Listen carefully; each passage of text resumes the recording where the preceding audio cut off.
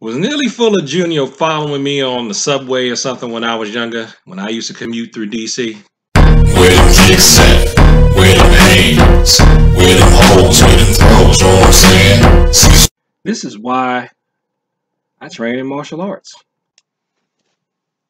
He's got a clip on the Victor of Racism channel where he's talking to Dr. Neely Fuller Jr.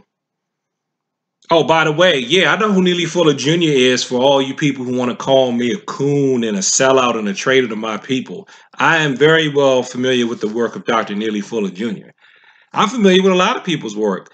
In addition to being familiar with the Bible, I'm also familiar with some of the work of Dr. Francis Cress Welsing.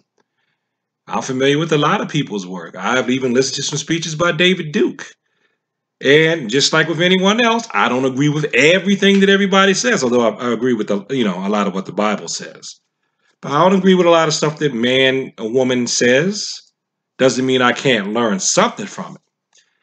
Now this clip was painful, man, because this is just, I even put a comment on that channel that this is entirely too true. I don't want to get a copyright strike, so in through that clip, when I feel like it, you're gonna see me giving my comment in the blue judo gi. This is why I train in martial arts. And this is exactly one of the reasons why I train with martial arts. And you know what? If you don't like it, it's too bad. Don't say I'm lying, because you know I'm not. If you spend any time in some neighborhoods, I know it's not just a black thing, but if you spend some time in some of the neighborhoods where there are a lot of people of my ethnic group, you know this can happen, especially if you're a member of my ethnic group. So stop tripping, stop fronting, and we got to take our lumps on this. And you get on a bus. I mean, there, might be 10 or 12 in many cases, as many people know from experience, 10 or 12 black people on that bus who are very disenchanted about something, very dissatisfied with something, and looking for a fight. This is why I train in martial arts. And you just the person that they're going to get the fight with. Because you just got on the bus and you look like you might have a job. And this person that hadn't had a job in 4 years and just got out of the lockup, whatnot, I mean, and you looked at them as if to say, who are you? Or you didn't look at them. This is why I train in martial arts. Because you were busy reading a book or something. I mean, pertaining to your job. And that person just might start sounding off. Say, yeah, I bet that guy thinks he's something, sitting up there reading that book. Yeah, he thinks he's something. He thinks he's something special. Yeah, I know Negroes like him. Yeah, he ain't no good to the race at all. Sitting up there reading that book. That's white man's book, This is why I train in martial arts. Now, he's talking about you, and then all the other black people who feel the same way, they're looking at you. All right? Now, you just left a meeting talking about black people's problems. Now you got a problem on that bus. Mm-hmm. Because now when you look up from that book, then the guy's going to go to the next stage of what you call the ghetto procedure. Oh, you looking at me like you don't like what I'm saying. Uh-huh. Yeah, well, I got something for you. Now he's gotten up out of his chair.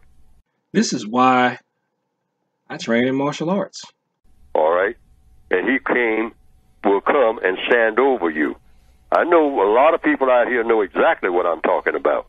All right? You've seen it or seen something similar to it. See, now you just keep on reading that book. I mean, that best thing you can do is don't be looking at me.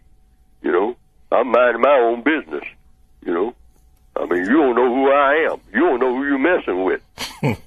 All right? So now, your next cue is, what does the code say you do? Do you look up and say, hey, fella, I got something for you? This is why I train in martial arts. And now, is that what the code calls for? No. So that's exactly what he's looking for. You to react. Yeah. No, what you try to do is go further into that book, if you possibly can. Don't look up no more. That's the best you can do. Why? Because if you do anything else, there's a rumble on that bus, and you're right in the middle of it.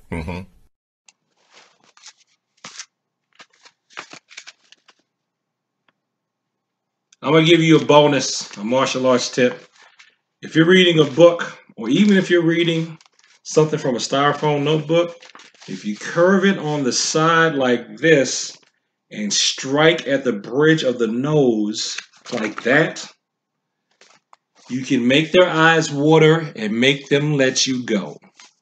And if you don't believe me, I did this when I was a kid. I did the same thing to someone who was picking on me with a stack of graph paper.